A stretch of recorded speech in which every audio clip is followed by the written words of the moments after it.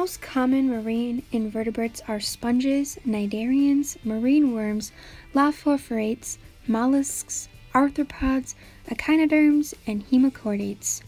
The body plan of a sponge has adapted to filter small food particles from the passing water, allowing them to reside in most habitats. Chitons are the most primitive animals in the phylum Mollusca. Every chiton shell is made so that it will fit together and bend. Chitons live only in marine environments and are also recognizable by the 8 plates that overlap on their back. The gills are located safely under the shell on either side of their foot. The adaptations seen in chitons allow these organisms to survive heavy surf, so they are often found in tide pools. Cephalopods and octopuses have highly developed eyesight, the ability to swim quickly, and the amazing ability to rapidly change color using their chromatophores. Another interesting adaptation in the cephalopods is the development of an inky substance used to block the senses of sight and smell in predators. Animals with hard shells are protected from predation and drying out. In rough waters, most animals have flat shells. Animals that need to crawl into rocks to hide have flat shells to fit into smaller cracks. Cnidarians, such as jellyfish, capture and kill their prey with stinging cells surrounding their mouth. Echinoderms, such as starfish, have water vascular systems that consist of 2 rows of tube feet on the outside of the body that fill with seawater, so that when the animal expands or contracts, water is drawn into the feet. This allows them to be able to walk, capture prey, or stay attached to an object. Barnacles and mussels have also developed mechanisms that allow them to cling to rocks in environments where they might otherwise be easily washed out by strong waves. Fish are aquatic vertebrates that have several adaptations that allow them to survive in marine environments. The first adaptation that fish have are scales. Scales are modified tissue, often composed of keratin, that offer fish protection from parasites and predators.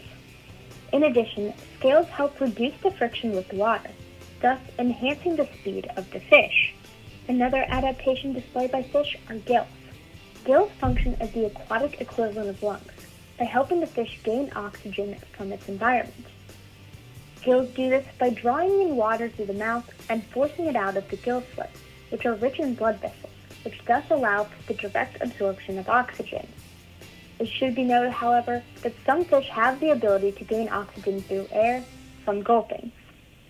A third adaptation is an organ known as a swim bladder.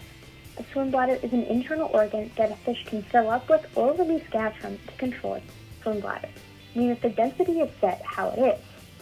Other fish, such as sharks, do not have a swim bladder at all. Therefore, they must maintain constant motion or else they will sink to the bottom.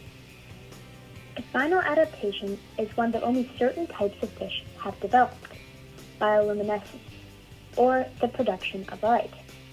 Bioluminescence is most often observed in deep-sea fish as a mechanism of attracting prey or mates. Bioluminescence can be produced by 2 ways: either through specialized cells called photopores, or through a symbiotic relationship with certain types of bacteria and the fish. Overall, adaptations such as scales, gills, swim bladders, and bioluminescence are only a few of many adaptations that make fish very well suited to their environment. There are more than 12,000 species of reptiles, and about 100 of them have re-entered the ocean. Some of the reptiles include sea turtles, sea snakes, various saltwater crocodiles, and marine iguanas of the Galapagos Islands. All these reptiles have lungs, and some have developed salt glands to get rid of the excess salt water in the ocean.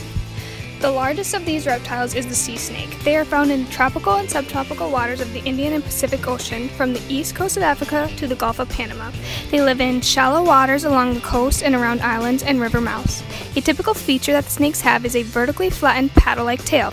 This is not found in any other terrestrial or aquatic snakes. This adaptation helps the snakes live in the ocean. The sea snake also has a venom bite that can cause human fatalities. They use this to protect themselves when captured. Sea turtles are primarily found in tropical coasts and nest along the coastal areas of Central and South America or in the Caribbean. Sea turtles have adapted to be able to find home beaches when nesting time comes around. Sea turtles' shape is important to them because they are shaped to minimize drag and resistance while swimming. They also have their flippers, which allows them to move quickly through the water and act more like fish rather than other lumbering reptiles. They also have the ability to camouflage and hide from their predators.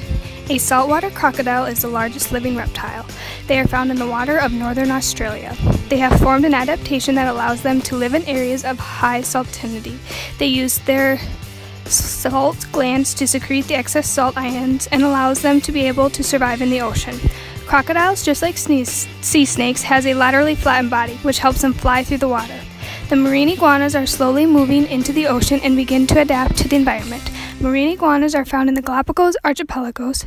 Some adaptations that these iguanas exhibit is the flattened tail and limited webbing on the 4 feet to help with swimming. They also have been able to reduce the number of heartbeats from 43 on land to 7 to 9 when they are diving. Million years ago, when dinosaurs became mostly extinct, marine mammals began to evolve from their land-dwelling ancestors. Marine mammals have developed many different adaptations to help them survive. The high salt content found in the ocean can support the large bodies of giant squids and whales, which allows them to evolve without the strong limbs for support. Instead of fighting the pressure when they swim down deep, they have their lungs collapse completely. Some oxygen remains in the lungs, but it mostly gets stored in their muscles. Their muscle tissue contains a much higher concentration of oxygen-binding myoglobin than ours does. Once the animal's lungs have collapsed, it becomes heavier for the water, and they sink. Thus, they don't have to use flukes or flippers to swim all the way down. This also helps them to preserve the oxygen stored. Other adaptations marine animals have include a slower heartbeat during dives, a reduced blood flow to non-vital organs, an unusually high hemoglobin count in the blood, and an unusually high myoglobin count in the muscles. Many marine mammals have blubber for insulin for the cold, and some fish have an antifreeze-like substance in their blood. The tails of most fish are vertical to help them swim in side-to-side motion, and many animals use echolocation to help them avoid obstacles and find prey. Here's an example of echolocation. Whale. Okay. Maybe he only speaks whale. We need Dory. to What are you doing? find his son. What are you doing? Are you sure you speak whale? Can you give Dory, us heaven knows what you're saying. directions? See, he's swimming away. Come back. He's not coming back. You offended him. Maybe a different dialect. Dory. Dory, this is not whale. You're speaking like...